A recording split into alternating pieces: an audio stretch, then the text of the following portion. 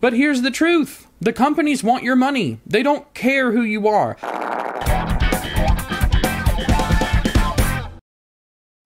Recently, Elon Musk said on Twitter that a bunch of advertisers pulled out because of activists demanding that they do so. This is typical. We've seen this countless times. Somebody escalates some kind of complaint that's usually trumped up, hyped up, bogus, insane compared to the actual truth.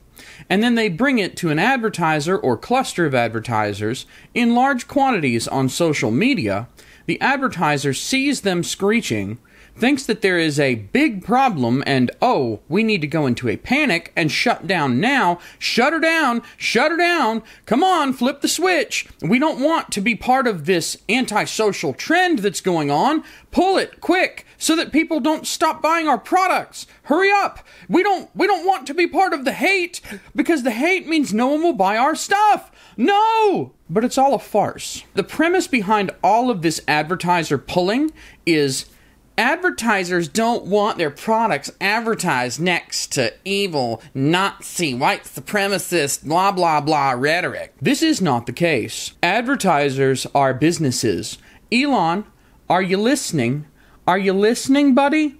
Advertisers are businesses that are in the business of making money.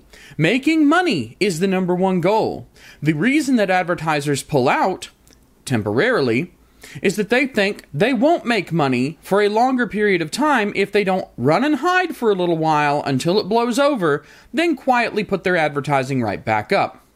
What needs to happen is people need to realize everything, always, is advertiser-friendly. Why is everything advertiser-friendly? Because ads are not targeted at that evil, bigoted, right-wing, Nazi, rhetoric. They're targeted at the person that is looking at your service.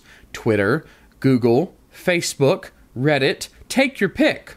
The ads are not targeted at the content. They're targeted at the person who is reading the content. And the eternal question is a bigot's dollar worth less? The answer is no. Advertisers do not care who gives them money. Advertisers want the Ku Klux Klan to continue buying their Unilever razors. Advertisers want all of the right-wing hate groups as well as the left-wing hate groups that are called other things, NAACP, ADL, unfortunately the ACLU in recent years. They want all of those people's money. Everyone. Not just one side or the other. They want all of the money.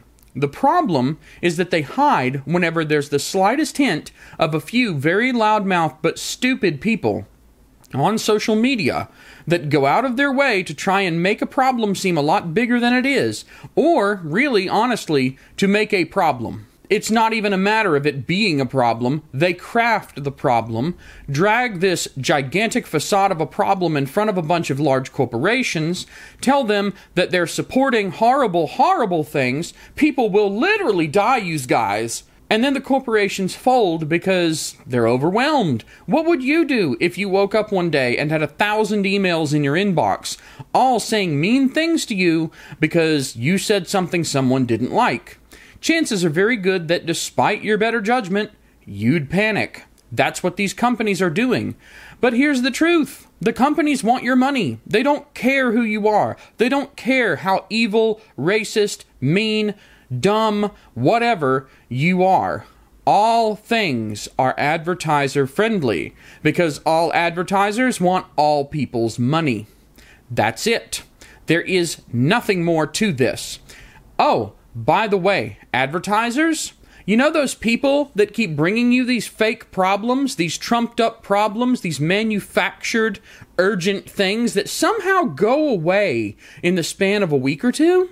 Those people are lunatics. They do not buy your products. They do not spend money with you. They are not your customers. Why are you listening to these people? They do not have money. And if they do have money, they sure as hell aren't giving it to you. Regardless of whether you have the ads up or not, they aren't the people that you're trying to reach.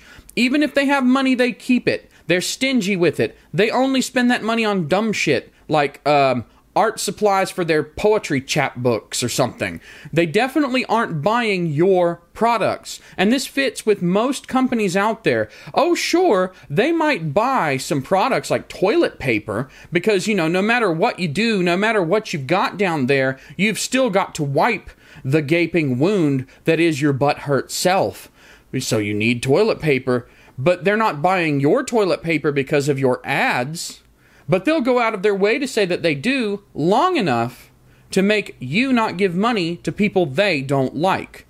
People that probably would give you a lot more money if you would stop kowtowing to these psychopaths. All things are advertiser-friendly. Let Elon Musk know as he takes over Twitter. Let Facebook know. Let YouTube know. Everything's advertiser-friendly all of the time. And this notion that advertisers should pull out because content isn't up to someone's moral code out there is completely bogus. Stop giving in. Stop allowing these people to run roughshod over everything else in society. And guess what? As soon as a few advertisers say, no, we will not give in to your silly demands. We want money. Money is nice. More of them will follow, and the problem solves itself. Thanks for watching. Bye.